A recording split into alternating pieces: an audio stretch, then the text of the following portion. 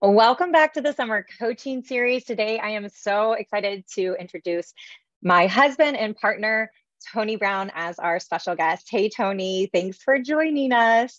You're welcome. Thanks for having me. Yes, so Tony is a man who embodies the saying, strength is in the struggle. A husband, father of two, seasoned entrepreneur. Tony brings over 20 years of experience in the fitness industry to the table. He's a certified personal trainer, performance specialist, a nutrition consultant, metabolic specialist, and the co-founder of Cali Fit Body. It's a groundbreaking venture reshaping the way we perceive and approach fitness. As a personal trainer, Tony's exceptional skills and multiple specialty certifications allow him to cater to a broad spectrum of fitness needs. From his humble beginnings as a personal trainer at Equinox Fitness to overseeing three of the most successful clubs and ultimately spearheading his own successful personal training company, Brown Built Performance.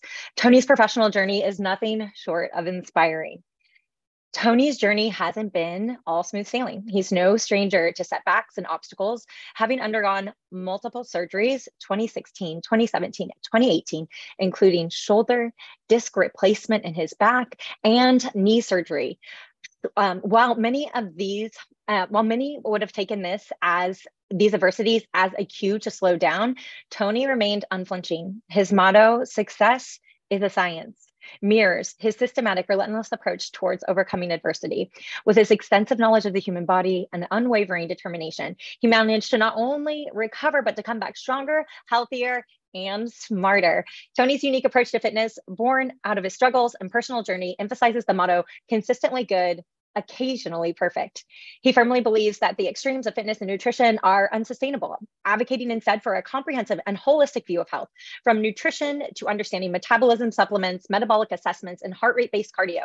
Tony's approach to fitness is revolutionary, but at the heart of it all, he places strength training as the gold standard and a testament to his strength in adversity.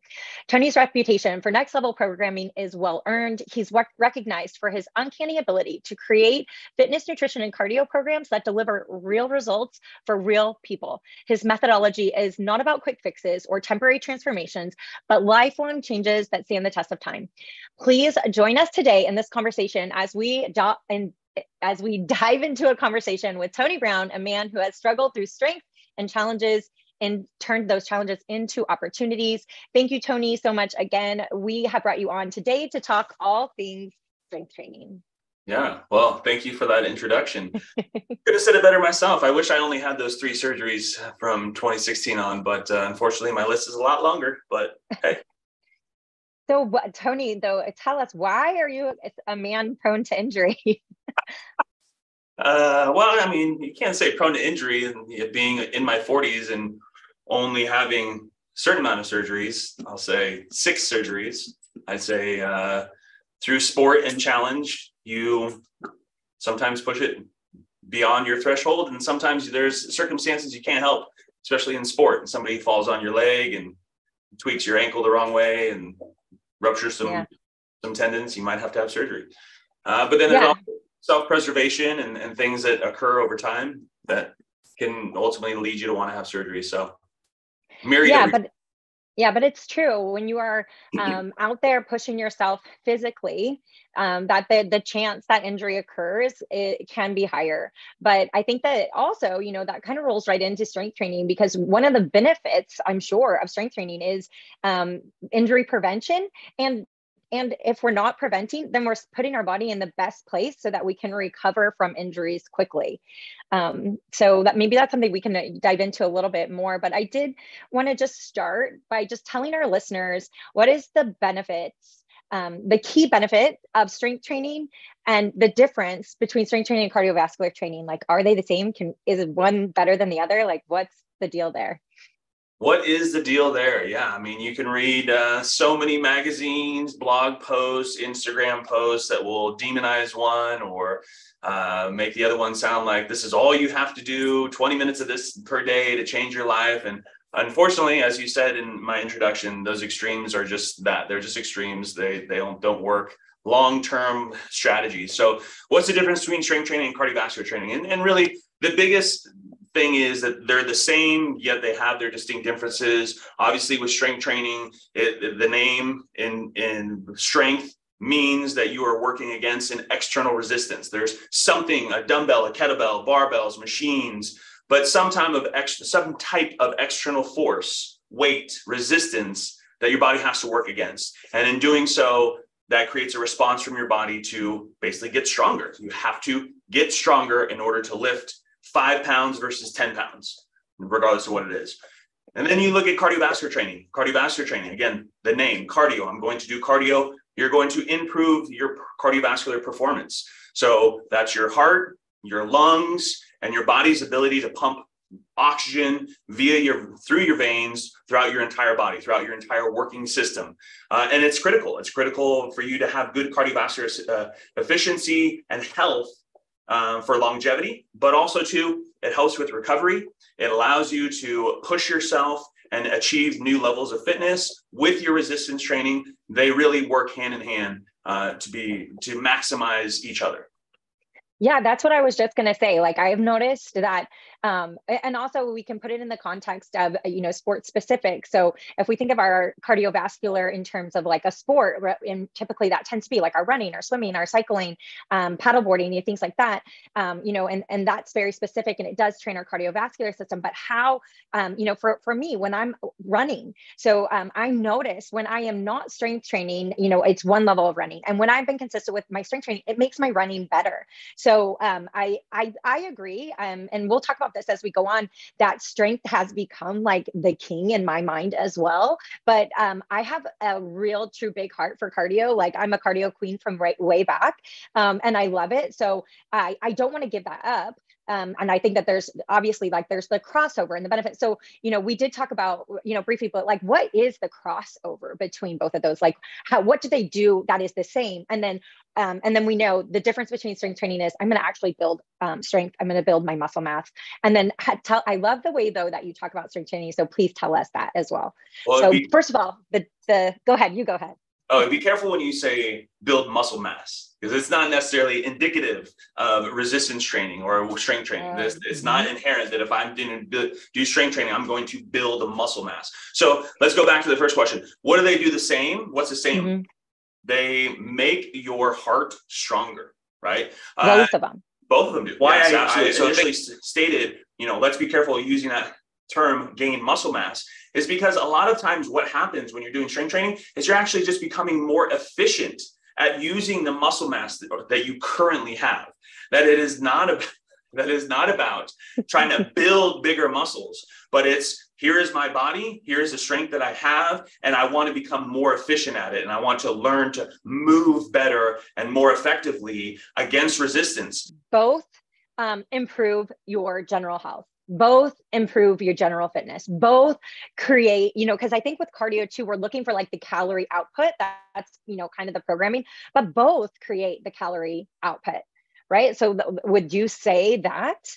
Yeah, both create a calorie output. And here is the biggest benefit where the two start to diverge from each other, is one of the biggest benefits of strength training is the recovery from the strength training.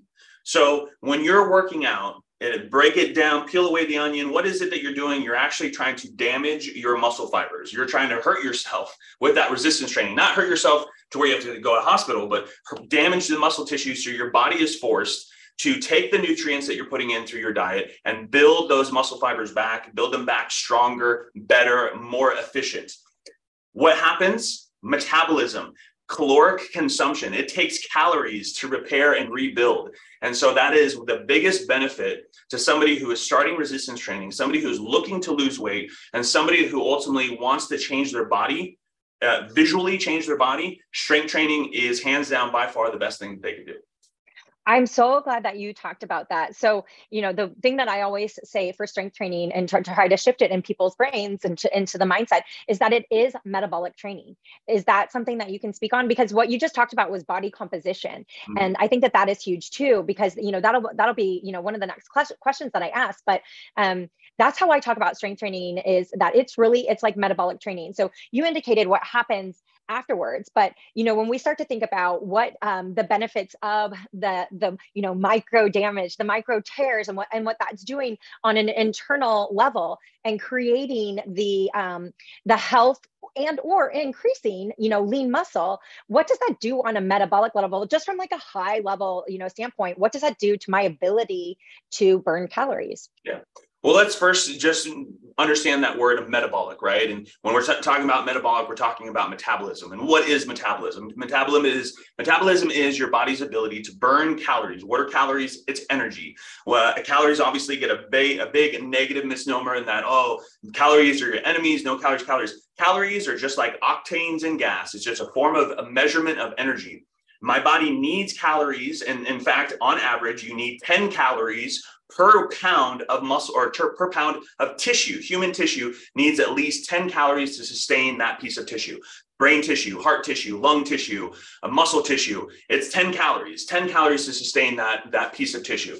So when I am exercising, I am burning calories. We all know this. Whether we wear our Fitbits and our Apple Watches and our heart rate monitors, we want to see how many calories we're burning, how much energy are we exuding to create this form or function.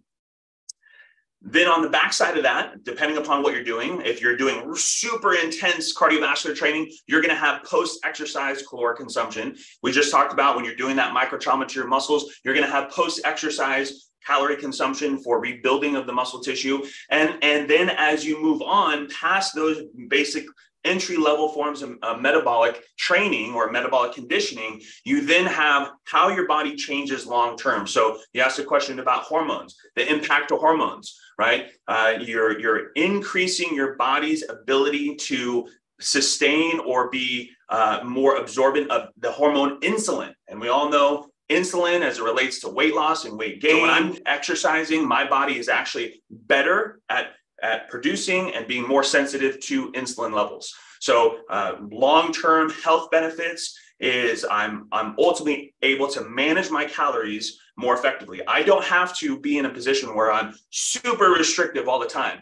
Because of my health and fitness, I can enjoy my cheat days, or I can not be on a diet 100% of the time and still not have a massive negative impact to my overall fitness and my overall look and my overall health factors. So my lean muscle tissue is it more metabolically active? That's what I've heard, right? So like the more lean muscle I have, the more calories my body ends up burning at rest. And this is kind of like the dots that you're connecting to creating, so that strength training becomes metabolic training, because if I'm increasing or the efficiency or even the number, or I guess, let me say it in a different way. Like if I'm increasing the efficiency of my lean muscle mass, or actually just increasing lean muscle mass, especially in a ratio to like the rest of my body to body fat and to the other organs, then I do become more metabolically efficient, meaning my body's better able to handle calories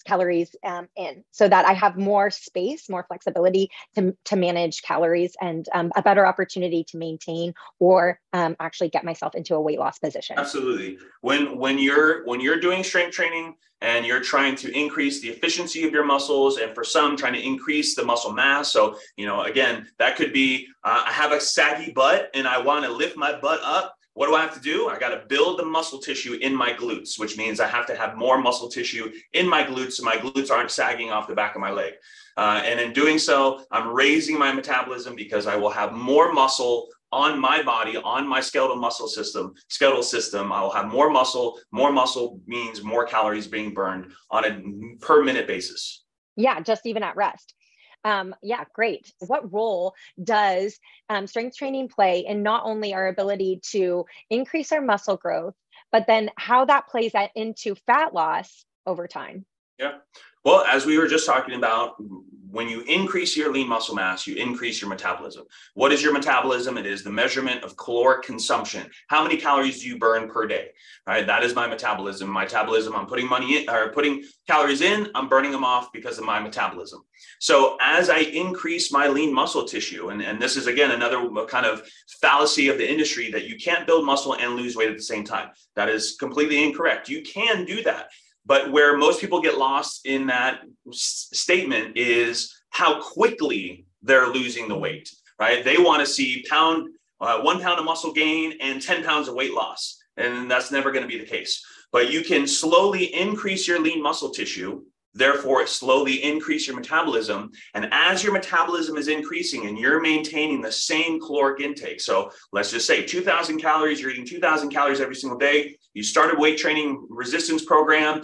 At the beginning, your metabolism was at 1,800, and then it grows to 1,900, then it grows to 2,000, then it grows to 21 and 22. And before you know it, over 6, 9, 12, 18 weeks, you've increased your lean muscle tissue, you've increased your metabolism. And now what once was a position of only being able to burn 1,800 calories a day, without doing anything, you're burning 2,200 calories a day. And if you're still putting in the same amount of calories, you will start to lose weight.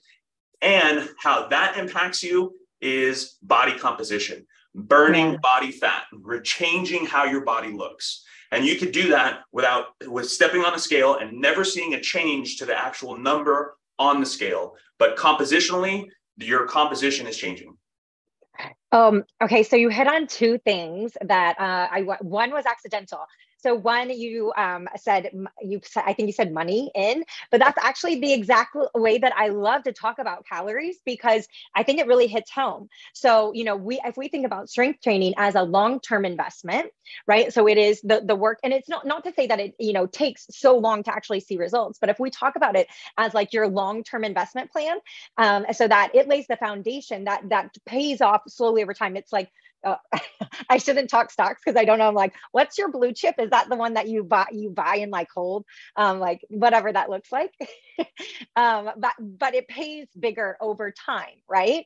So in relationship to cardiovascular, who gives us like a big payoff immediately, but there's no long-term, I shouldn't say that, but there's less long-term payoff, or it's just not as a long-term payoff. So that to rephrase what you just said about increasing the metabolic efficiency, putting it in terms of money, what you've said is, hey, at first you had $1,800 to spend every day.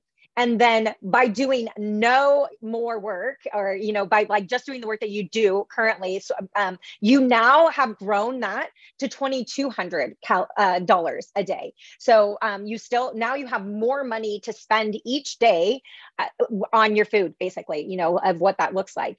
So I love that. And then you talked about body composition. So let's go right into this question, and we'll bring in body composition right back into this topic. So what I wanted to know is, knowing all that we know, who should incorporate strength training into their fitness regimen? And then is there a particular individual who stands to gain more, or someone who has a goal, or if a goal, is there a goal more tailored to strength training? So if you could speak on that for a minute. Yeah, sure. Absolutely. I mean, everybody should be doing strength training. Everybody within a certain age category really is what we should be talking about. Because really, strength training for adolescents, I'm not a big fan of regarding their growth plates and their bones haven't yet fused. So, but we're talking about just your general populace adults, and everyone should be doing some form of strength training, some form of resistance-based training. And that there's a very key there that does not mean body weight. I was just going to ask you that. Body weight, although you are working against a resistance, is the same resistance that you've been working against your entire life. And that resistance is only there because of gravity. So ultimately, when you're doing strength training, you have to be working against an external load for it to be strength training. The one group of individuals who most benefit from strength training are those that are overweight, and in an extreme case are obese. So ultimately, if you take somebody who is overweight, and when we're saying 20, 30, 40, 50 plus pounds overweight, teaching them how to squat and stand up against a resistance has massive benefits to their skeletal muscle system and massive benefits to their overall metabolism, going back to what we were just talking about. And that's the biggest key. They have to spark their metabolism. And the only way that's going to happen is with resistance training. Yes, they can burn calories all day long doing cardiovascular exercise. And it is important for them to work their cardiovascular system, no doubt about it. However, if we're talking, you got 30 minutes, you have 45 minutes, you have 60 minutes, what's going to be the most beneficial, especially for that populace of individual? It's going to be your resistance training.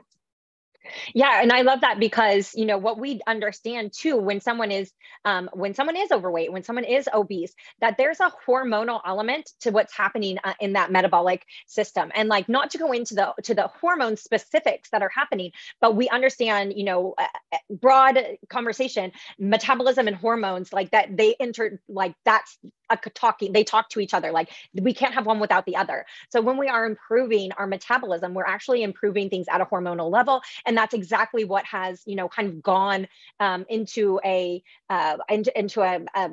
oh, I can't think of the word that I'm looking for, but like, we have an issue with hormones when we are obese and overweight. That can be corrected or at least facilitated in the correct direction by incorporating strength training, working at that metabolic hormonal level, because that's what's happening.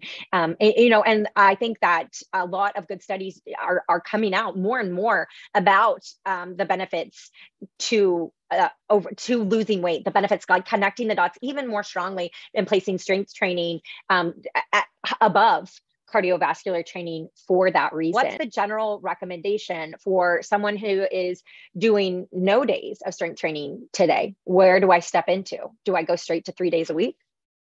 Yeah, well, my recommendation is always based upon what you have available to you that will allow you to be the most consistent. So if for the time being, 1 day a week is what you have available to be the most consistent, then that's your starting point. 2 days, 3 days, because no matter where your starting point is, ideally, the more days that you have to apply yourself to a health and wellness and fitness regimen, the better it's going to be for you.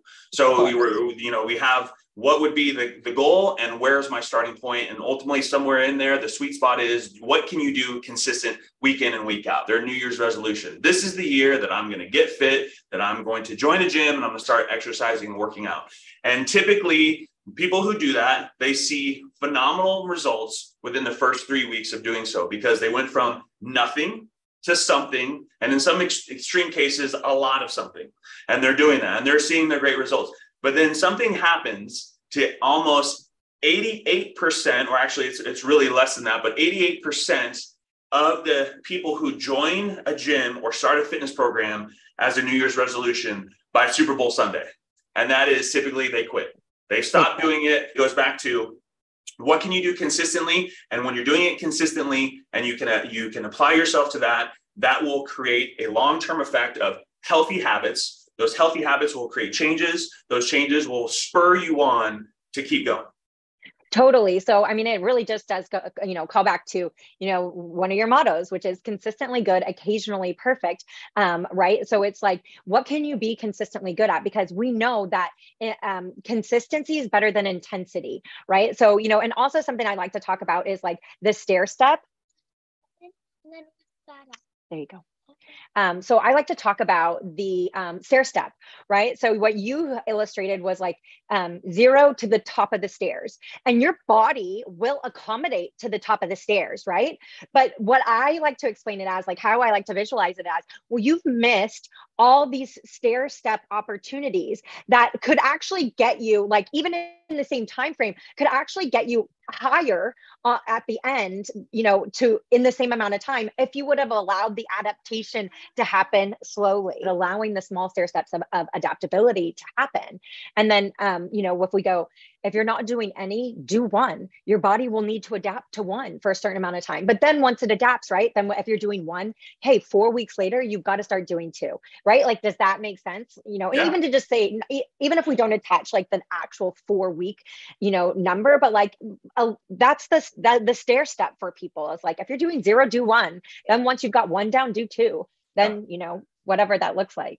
Yeah, and it's very challenging for some people, and that's why I always focus on people starting a strength training program over a cardiovascular program, because most people, when they want to, they've had enough and like, I need to do something for physically active, I need to get more active, I need to get in shape. The number one thing that most people will, especially if they don't have the discretionary income to join a gym or hire a personal trainer, is they start running outside.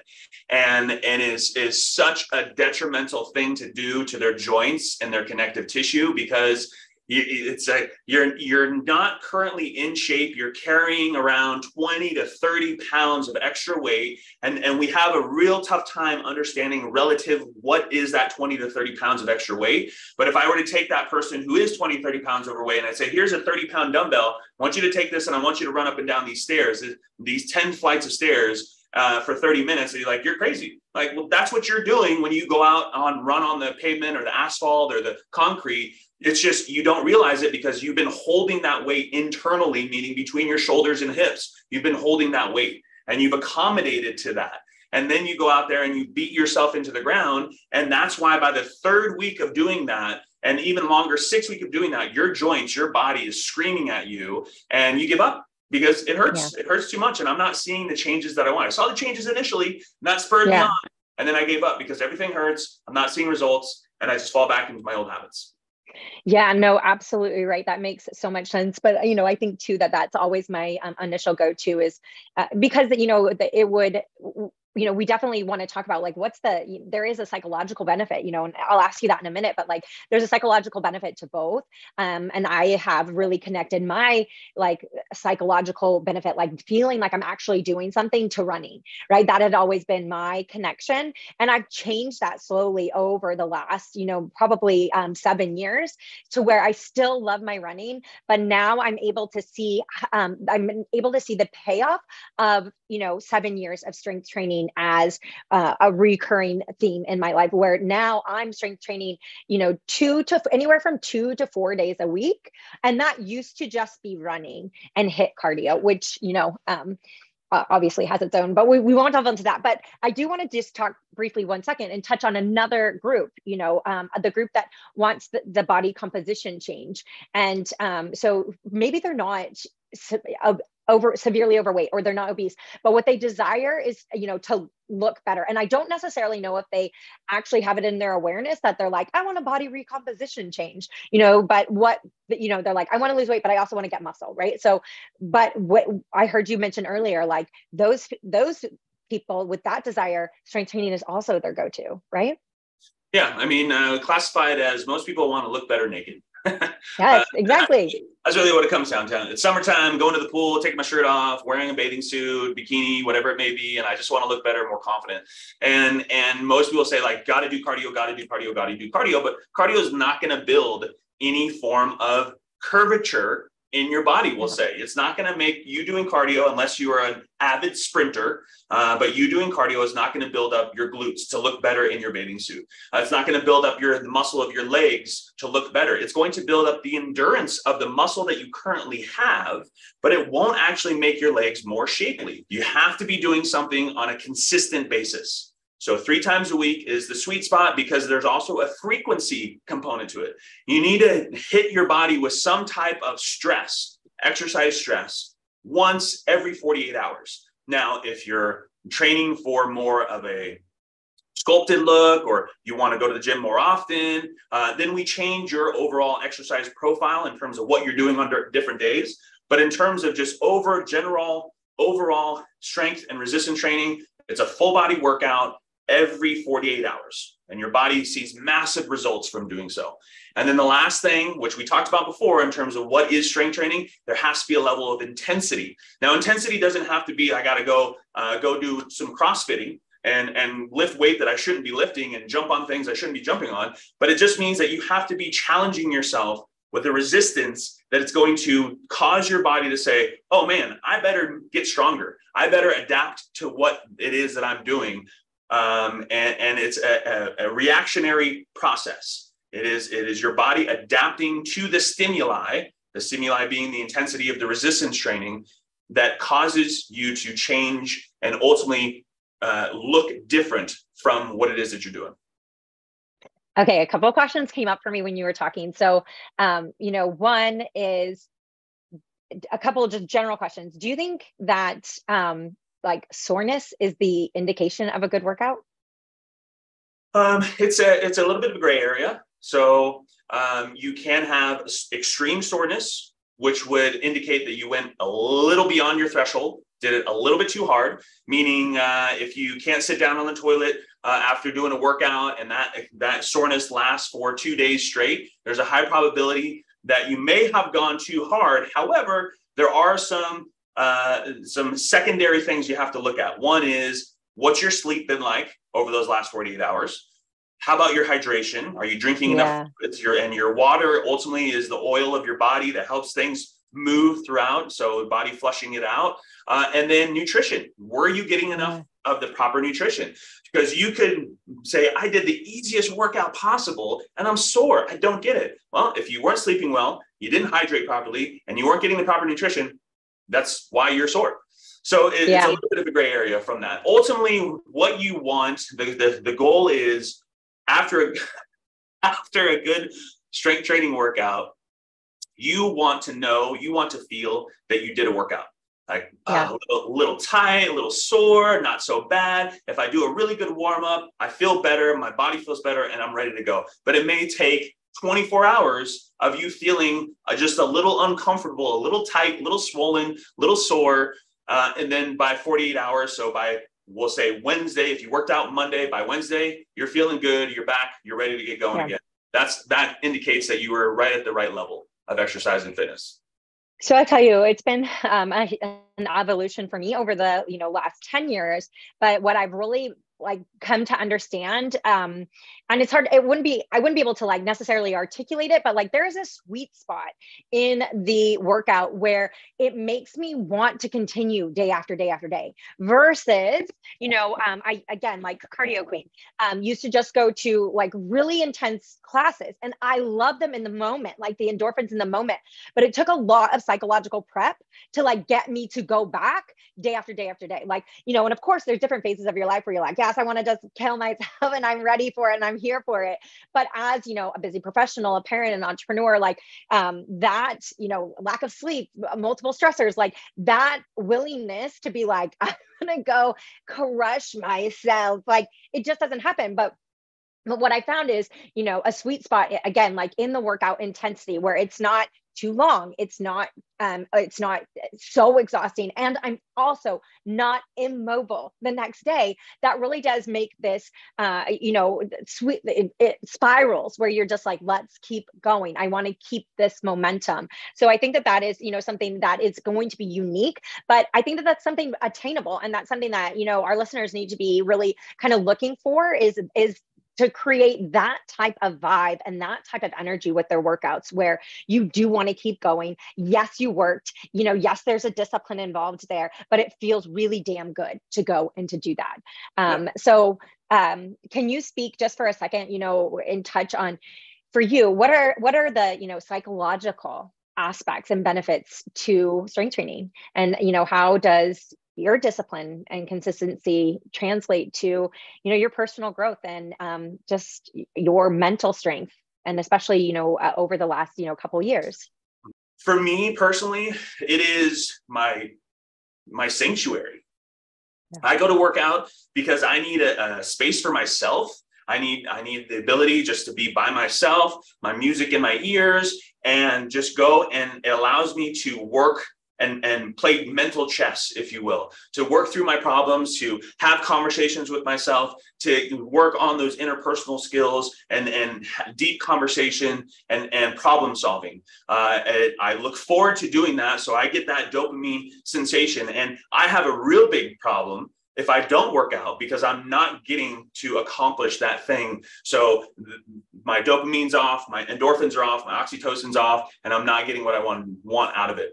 The endorphins are so big and so huge, especially when you're exercising, you're doing things, you're feeling accomplished. So all those things we talked about, that is why it is my sanctuary. And ultimately, we all have different things that we enjoy doing, but it's such a huge payoff to do something that not only is going to increase your health and wellness, that's going to give you more confidence, that's going to make you look better, that's going to basically increase your longevity. And once you find what it is that works best for you and you're able to get into it, like you said, it's evolved for you over 10 years, what a huge benefit to your overall life and well-being.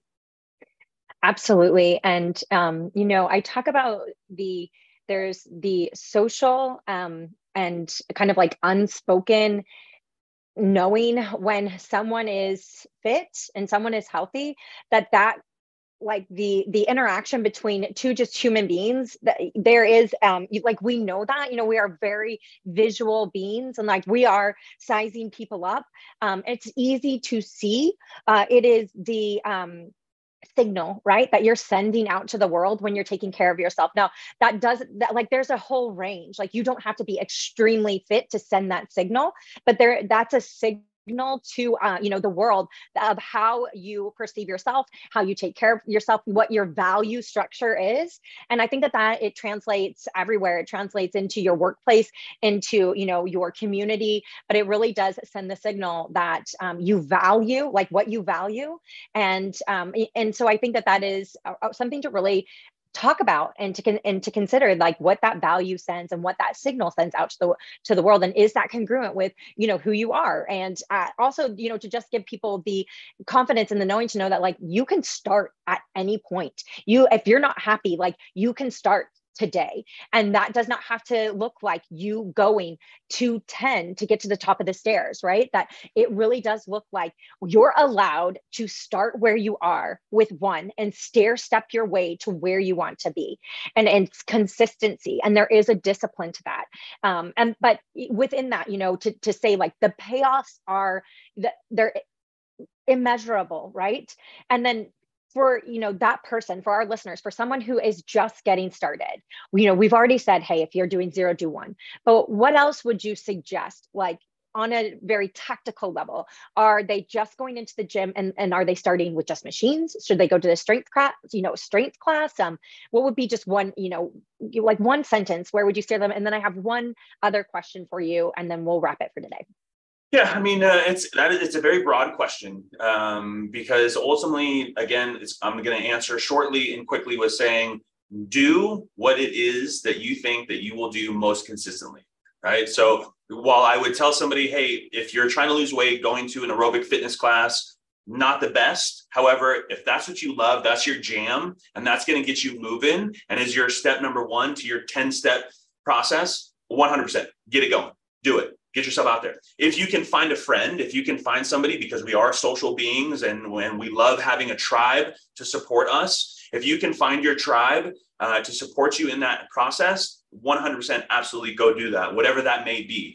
Whether that is just simply going for hikes, whether that's going to a fitness class, whether that's having a workout buddy. Find your tribe that's going to help motivate you on the days that you don't want to do it, when your dopamine's not working, that'll help get you out of the rut and say, no, come on, we got to do this, and vice versa. It's massively impactful and empowering. Awesome. So Tony, your expertise is programming. How important is having a program, and what's the benefit of having a program? So programming, ultimately, the biggest benefit is tracking of progress, right? You track your money in your bank account. You feel success when you see that bank account go up. Otherwise, why would you ever care what your balance is? Why would you ever care how much money is on your paycheck? No, you're trying to achieve a success by tracking your progress. And the same thing happens with exercise and fitness. And in order for people to be successful, it really helps if you have the ability to know how much of the apple I have to bite on a daily basis to see results, right? How much do I need to do? When do I need to do it? And give me that information so that I can be successful. I like to call it, it's just a game. And every game has its rules. Whether you're playing chess, whether you're playing the game of life, you're playing Monopoly, all games have a structure around them. And once you understand the structure of what it takes to be successful, sky's the limit. So a program, really a program that is all encompassing for strength training, cardiovascular training, and nutrition, it allows you to understand the rules of the game and be successful at accomplishing the game or accomplishing your goals. Right. So science is a success. That's one of your favorite quotes. So I'll tell you too what the program does for me.